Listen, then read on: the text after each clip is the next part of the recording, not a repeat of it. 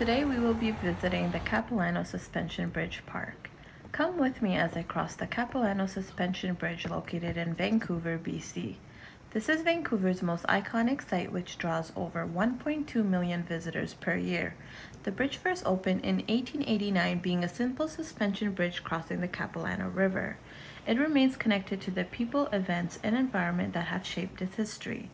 The current bridge is 140 meters long and 70 meters above the river.